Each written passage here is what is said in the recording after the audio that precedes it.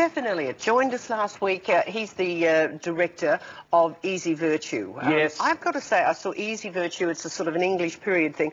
I liked it. I thought it was a lovely movie. I loved it too. It's the most enjoyable film I've seen in the last 6 months, and I loved your interview with him last week. I've always been a huge Stephen Elliott fan. Of course, he made Priscilla, Queen of the Desert, and then his next film was Welcome to Whoop Whoop, and everybody caned that film, and I loved that film. And I know there's a lot of Whoop Whoop fans out there that have turned it into a cult classic on DVD, and one day it will get a bit of acclaim. But, you know, I've always said that even a bad Stephen Elliott film is more interesting than a Baz Luhrmann film. I can't believe that Stephen Elliott's sort of been overlooked, and I think it's so great that he's gone to England and reworked this Noel Coward story, which hasn't made him real popular with the Poms. You know, that's a little bit sacrilege to them. But he has delivered a absolutely cracking film with really interesting camera angles, a really amazing soundtrack. I mean, who remixes Car Wash to a 1920s jazz band and works it into this film? Let's have a look at Easy Virtue. I love this film. Lorita's met her perfect man, and now she's going to meet... This is my wife.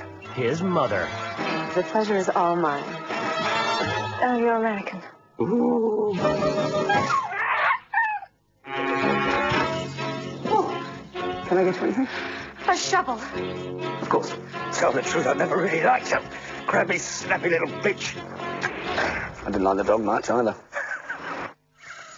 Yeah, it's a really funny film, great wasn't lines, it? but it is Noel Coward, but his treatment of it, very contemporary, wonderful. Yeah, and he's actually has really updated the story, but kept the spirit of Noel Coward there, which I think is the most remarkable thing about it. So I'm giving it 4.5 stars, Kerri-Anne. That is good. And I loved it. It's a sort of film that, you know, people complain, oh, there's too much violence at the movies.